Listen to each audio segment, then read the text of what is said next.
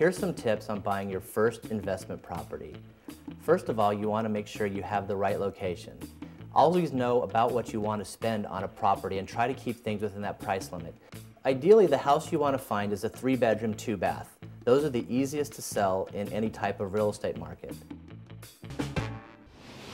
A couple tips to remember when the seller is carrying paper on your loan. Always have a certified public accountant draw up the contract, and always go through an escrow company.